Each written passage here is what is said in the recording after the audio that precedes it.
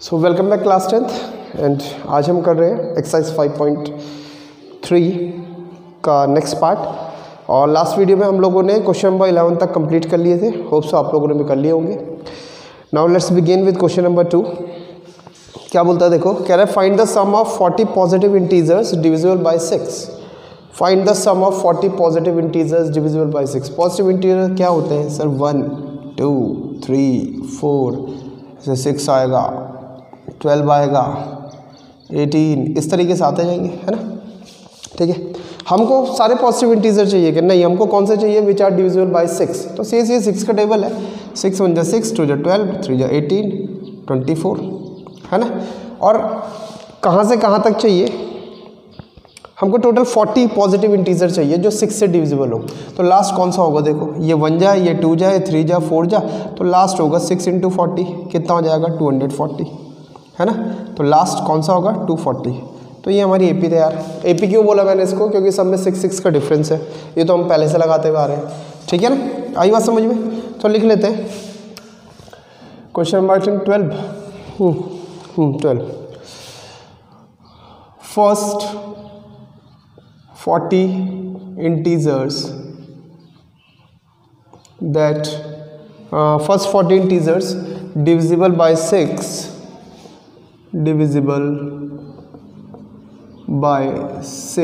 are, और यहाँ पे लिख देते हैं, है ना, 6 12 18 और लास्ट हमने देखा था 240।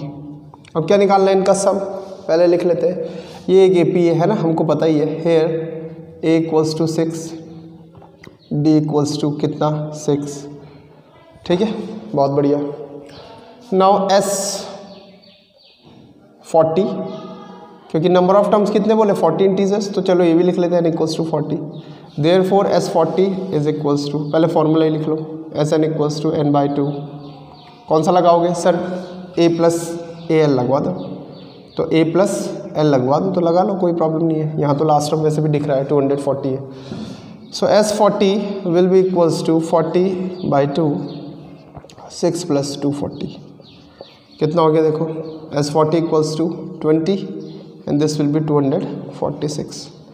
s 40 = मल्टीप्लाई कर लो, कितना आ जाएगा?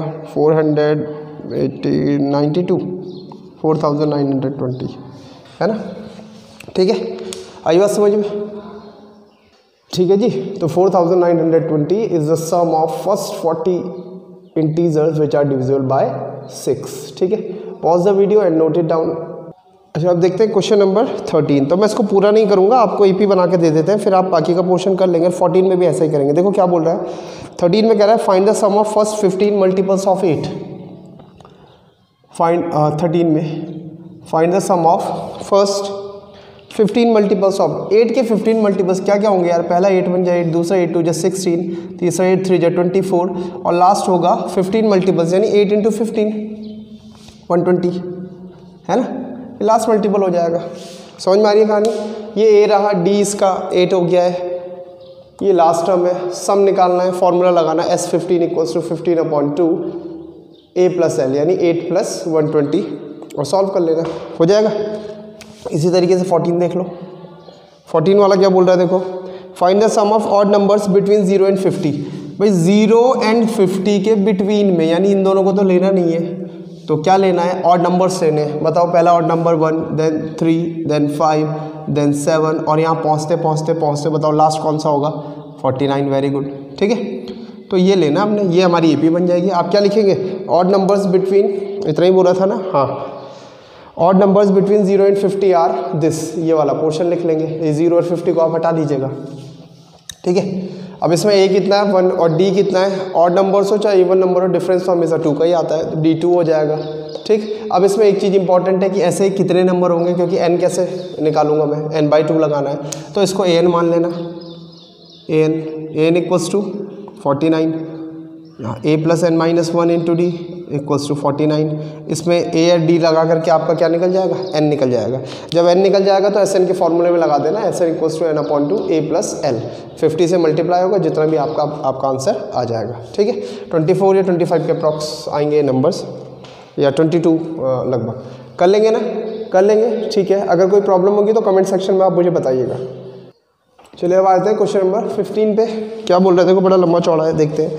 A contract on construction job specifies a penalty for delay of completion beyond a certain date as follows: ₹200 for the first day, ₹250 for the second day, ₹300 for the third day, etc. Very good. The penalty for each succeeding day being ₹50 more than the preceding day. How much money the contractor has to pay as penalty if he has delayed the work by 30 days? क्या बात है, कह रहा है कि एक आदमी को कंस्ट्रक्शन का जॉब मिला, एक कॉन्ट्रैक्टर को, एक ठेकेदार को, और उसमें जॉब में स्पेसिफाई करा गया था कि भैया अगर आप काम ड्यू डेट से लेट करेंगे तो फर्स्ट डे आपको 200 रुपये पेनल्टी पड़ेगा जो आप हमको देंगे, दूसरे दिन 250 पड़ेगा, तीसरे दिन 300 पड़ेगा, यानी हर डे 50 रुपीज़ इंक्रीज़ होता चला जाएगा। क्या कहना चाह रहे थे देखो क्वेश्चन, मान लो आज डेट तो मुझे याद ही नहीं है क्योंकि स्कूल आजकल जाना नहीं हो पा रहा है ना तो चलो मान लेते हैं ये प्रेजेंट डे है।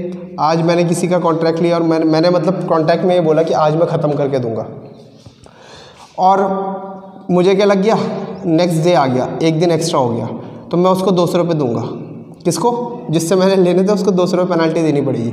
अच्छा 2 दिन हो गए, 2 दिन डिले हो गया तो प्लस 50 और हो जाएगा, यानी 250। 3 दिन हो गया तो कितना हो जाएगा 300। 4 दिन हो गया तो 350। ऐसे ऐसे मेरे पास पेनल्टी बढ़ती जाएगी। अब मैं आपसे पूछूंगा अगर टोटल 4 दिन डिले हुआ तो कितने रुपए देने हैं, तो आप सबका प्लस कर लेंगे, है ना। मतलब क्या करो, सीरीज़ बनाओ और उसके बाद सम कर लो, है ना। सीक्वेंस बनाओ, अर्थमेटिक प्रोग्रेशन बनाओ और उसका सम कर लो, तो बस यही है। सो क्या लिखते हैं यहाँ पे देखो,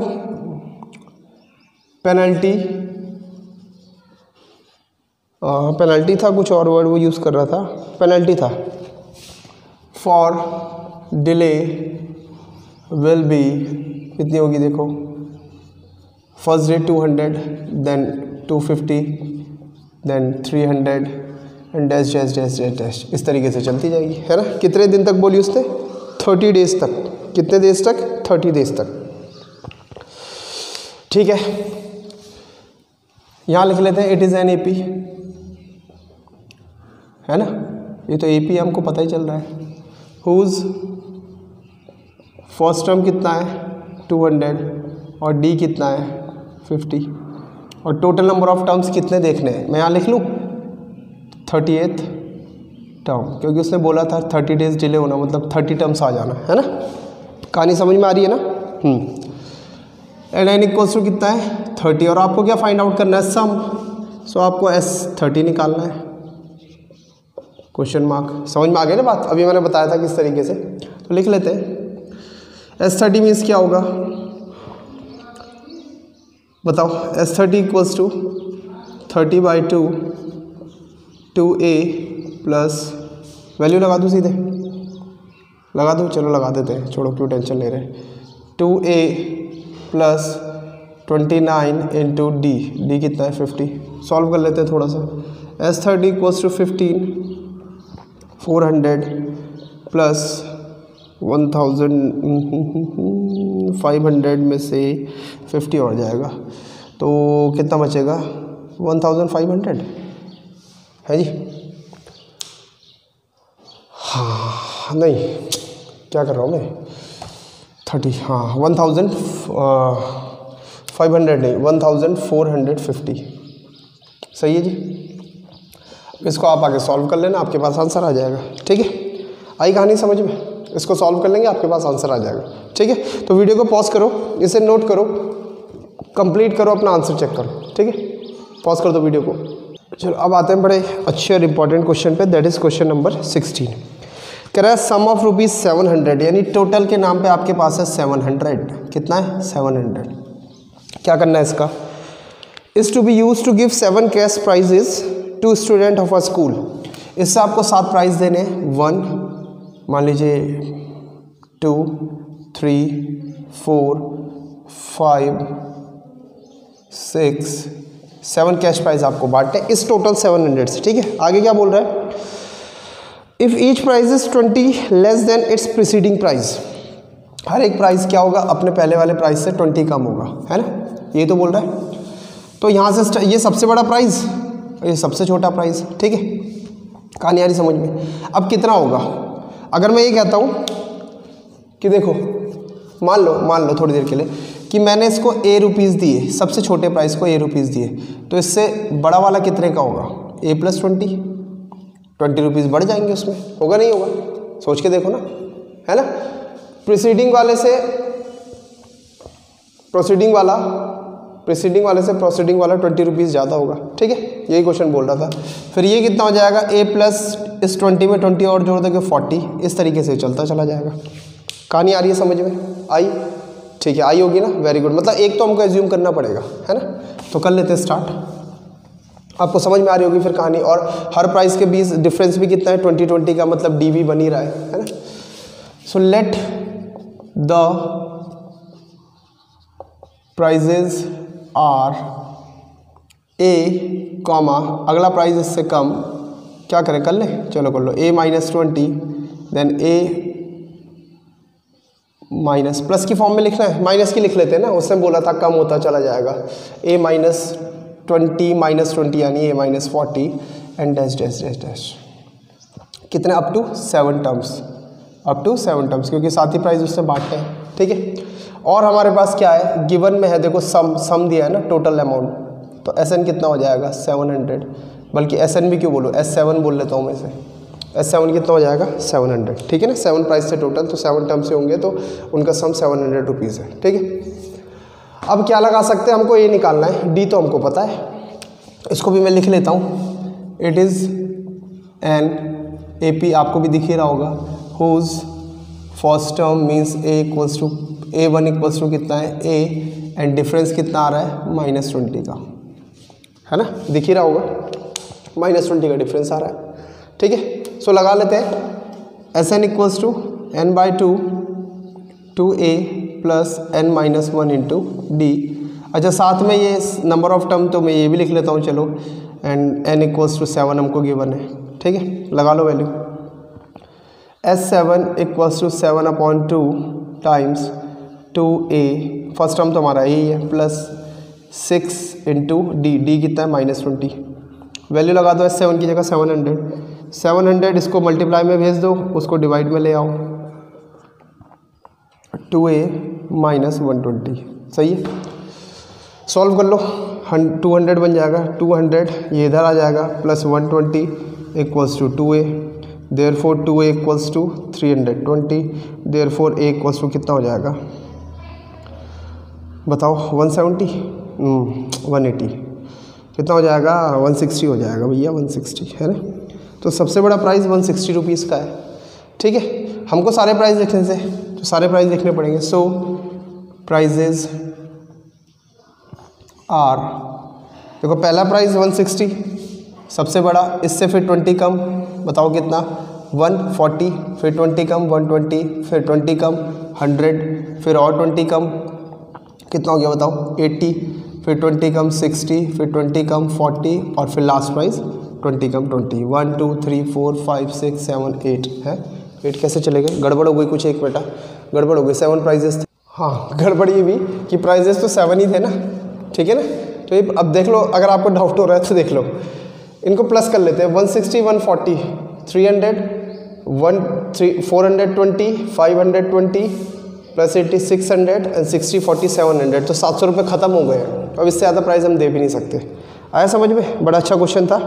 वीडियो को पॉज कीजिए और इसे नोट कर लीजिए, फिर हम नेक्स्ट क्वेश्चन लेंगे। अब देखिए नेक्स्ट क्वेश्चन नंबर 17 क्या बोलता है। ये भी बहुत अच्छा क्वेश्चन है, समझने में, सॉल्व करने में तो कुछ भी नहीं है, है ना। क्या था, इन अ school student thought of planting trees in and around in the school to reduce air pollution.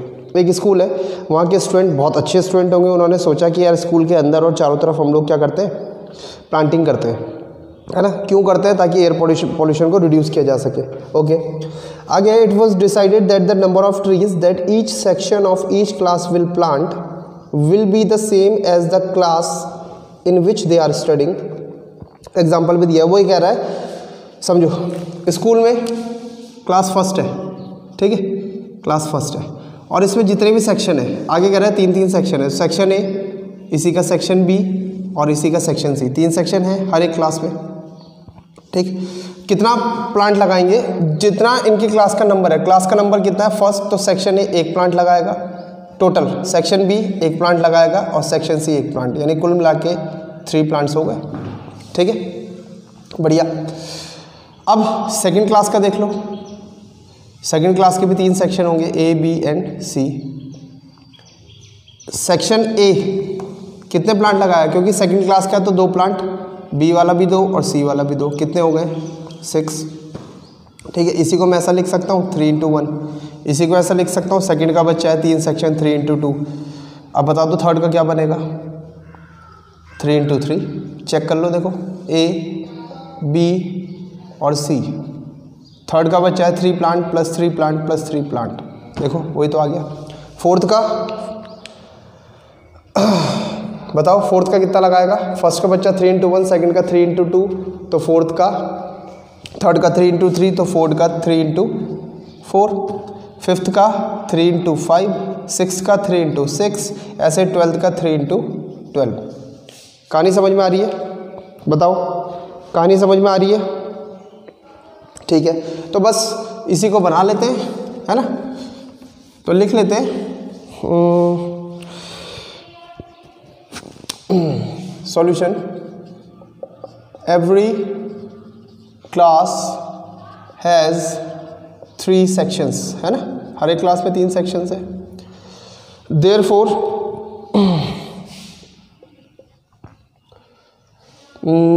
क्या लिखे,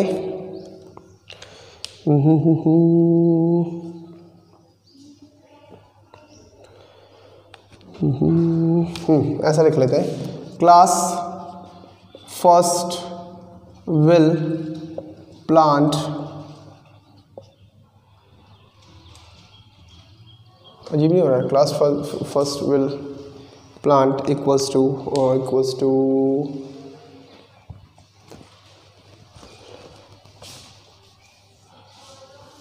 ऐसा लिखते हैं, टोटल नंबर ऑफ प्लांट, अब लैंग्वेज सही आएगी, planted by class first is equals to कितना, अभी सीखा था 3 into 1, सीख लिया था ना।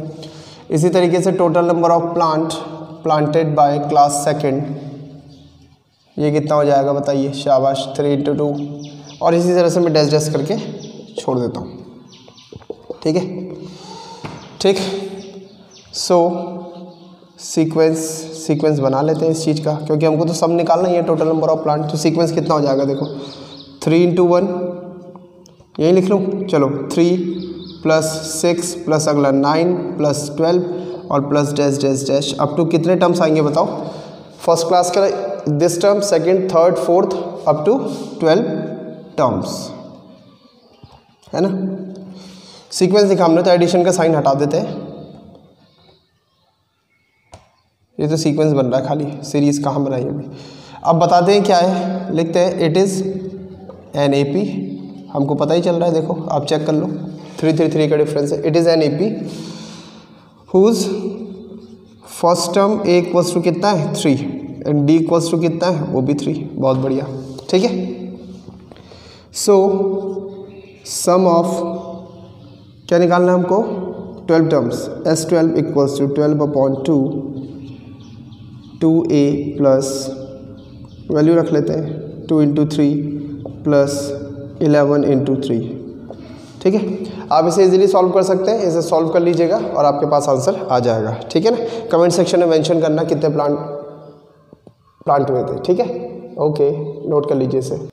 चलिए अब देखते हैं क्वेश्चन नंबर 18, देखो क्या बोल रहा है, कह रहा है अ spiral is made up of successive semi circles with centres alternately eight A and B, starting with center A of radii 0.5 cm, then 1.0, 1.5, 2.0 as shown in figure 5.4. Here is the figure 5.4. What is the total length of such a spiral made up of 13 consecutive semicircles? ठीक है, क्या पूछ रहा है, देखो कह रहा है A पे रखा है ना, और रेडियस कितना बोला उसने 0.5, ये ए से बी तक का 0.5 का उसने एक सेमी सर्किल बनाया, ठीक है। स्पाइरल कैसे बनता है वो समझ रहे हैं। एक सेमी सर्किल बनाया, फिर बी पे रखा और 1 सेंटीमीटर, कितना, ये वाला देखो है ना, फिर आगे कितना बढ़ाया उसने 1, ठीक है। ये सेमी सर्किल आपको दिख रहा है, ये सेकंड वाला, इसको भूल जाओ, ये वाला देखो, ये ठीक है, यहाँ से तो ये कितना हो गया देखो कितना बोला 0.5 आगे बढ़ा रहा है ना, हाँ, तो यहाँ से उसने 0.5 और आगे बढ़ाया और 1 सेंटीमीटर का एक और सेमी सर्किल बना दिया, ठीक है। फिर नेक्स्ट थर्ड सेमी सर्किल आपको दिखाई दे रहा होगा, है ना। और इस तरीके से उसने कितने बनाए टोटल 13 सेमी सर्किल, और रेडियस भी हमको गिवन है ना। 0.5 का डिफरेंस हमारे पास आता जा रहा है। बात समझ में आ रही है, ठीक है। अब देखो आगे क्या बोल रहा है, आगे कह रहा है हमको क्या करना है, लेंथ ऑफ स्पाइरल निकालना है जो कि ऐसे कंसेक्टिव यानी एक के बाद एक 13 सेमी सर्किल से बना हो, ठीक है। लेंथ ऑफ स्पाइरल क्या है, यहाँ से स्टार्ट करते हैं। एक तो ये रही L1, फिर ये रही L2, फिर इस तरीके से ये रही L3, फिर नेक्स्ट आएगी L4, फिर नेक्स्ट आएगी L5। यानी मुझे लेंथ ऑफ ये सेमी सर्किल निकालनी है। ये बाहर का पार्ट मुझे मेजर करना है और इसको क्या बोलते हैं बताओ, शाबाश, सर्कमफेरेंस, है ना। सर्किल के बाहर का पार्ट को क्या बोलते हैं, सर्कमफेरेंस। और सर्कमफेरेंस का फॉर्मूला होता है 2πr सर्किल का, और हमको क्या निकालना है, सेमी सर्किल का सर्कमफेरेंस, तो 2πr का हाफ हो जाएगा πr, ठीक है। ओके, सो मैं लिख लेता हूँ, let the radius R1 equals to 0.5 centimetre, R2 equals to 1.0 centimetre, इसी तरीके से R3 कितना हो जाएगा 1.5 सेंटीमीटर। नाम दे रहे हम, है ना, कुछ नहीं कर रहे, R1 R2 R3 इस तरीके का, ठीक है। ओके, नाउ L1 की लेंथ कितनी हो जाएगी, देखो L1 कितना हो जाएगा पाई R1, ठीक है। L2 कितना हो जाएगा पाई R2, L3 कितना हो जाएगा पाई R3, और डैश डैश डैश मुझे क्या निकालना है, L13 भी तक पहुंचना है, 13 कंसेक्टिव है, तो पाई R13, ठीक है। और क्या निकालना है साहब, और उससे बोला सम निकालो, तो सम निकालना मतलब हमको फाइंड आउट करना है लेंथ ऑफ स्पाइरल की लेंथ क्या बनेगी, देखो इज इक्वल्स टू, मैं इसको इरेज कर देता हूँ ना डायग्राम को, मुझे बोर्ड पे थोड़ी जगह चाहिए। आप नोटबुक में बनाएं तो भी अच्छी बात, नहीं बनाएं तो भी कोई दिक्कत नहीं। L1 plus L2 plus L3 plus dash dash dash plus up to L13, यहाँ तक हमको निकालना है। वैल्यू रखते हैं, पाई R1 plus pi R2 plus pi R3 plus dash dash dash plus up to pi R13। पाई सब में कॉमन है, बाहर ले लीजिए, अंदर क्या बचता है R1 plus R2 plus dash dash dash plus up to R13, ठीक है। वैल्यू रखते हैं 0.5 plus 1 plus dash dash dash plus, हमको नहीं पता कितना आएगा, हमने ऐसे लिख दिया R13। चलो एक टाइम और लिख लेता हूँ मैं R3 वाला, और ये हो जाएगा आपका 1 प्लस 1.5 डैश डैश डैश, ठीक है। अब ये देखो अंदर क्या है, ये तो एक AP बन गया है, बन गया नहीं बन गया, देख लो ना, AP है, और डिफरेंस कितना है इसका 0.5। सो यही बताए थे, it is an AP whose A equals to 0.5 and D equals to 0.5 and N कितना है जहाँ तक हमको निकालना है 13। सो फॉर्मूला लगा लो, पाई की जगह कुछ बोला उसने यूज़ कर, हाँ 22/7 22/7। अब यही है, ये AP है और 13 तब तक इसका सम निकालना है, सीरीज़ बना ली है, तो फॉर्मूला हमको आता है, कितना हो जाएगा बताओ, N/2, this will be 2A, A means 0.5 plus 12 into 0.5, ठीक है। सेंटीमीटर में चलेगा, सब कुछ सेंटीमीटर में आ रहा था। अब इसको आप सॉल्व कर लेंगे और आपके पास लेंथ ऑफ स्पाइरल निकल जाएगी। आई बात समझ में आई, इतना कुछ डिफिकल्ट नहीं है, बस समझाने वाली बात मैंने समझा दी है, बाकी आपको कैलकुलेशन करनी है, कर लेंगे, ठीक है। वीडियो को पॉज करो, इसे नोट कर लो। चलिए, सो क्लास 10th आज का वीडियो यहीं पे कंप्लीट करते हैं। बाकी के जो 2 बचे हुए क्वेश्चन है वो बहुत बहुत बहुत इंपॉर्टेंट है, उनको समझने के लिए थोड़ा सा ज़्यादा टाइम हमको चाहिए, इसलिए वो नेक्स्ट वीडियो में अपलोड करूँगा।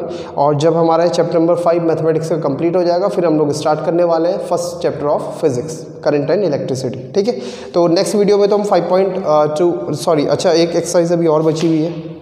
हाँ, नेक्स्ट वीडियो में इस 5.2 के रिमेनिंग 2 क्वेश्चंस और 5.3 के 5 क्वेश्चंस हम लोग कंप्लीट कर लेंगे। ठीक है, फिर हमारा एपी कंप्लीट हो जाएगा। ओके, अगर आपने अभी तक सब्सक्राइब नहीं करा है तो जरूर सब्सक्राइब करें, अदरवाइज आपको लेटेस्ट वीडियोस के नोटिफिकेशन नहीं मिल पाएंगे। दूसरा, अगर आपको वीडियो पसंद आ रहा है तो लाइक करें, ज़्यादा से ज़्यादा शेयर करें, और जो कुछ बेटा मैं पूछता हूँ उसको कमेंट सेक्शन में उसके रिप्लाई करें। It will help me, it boosts me. Okay, so see you in the next video. Till then, goodbye, have a nice day and Jai Hind.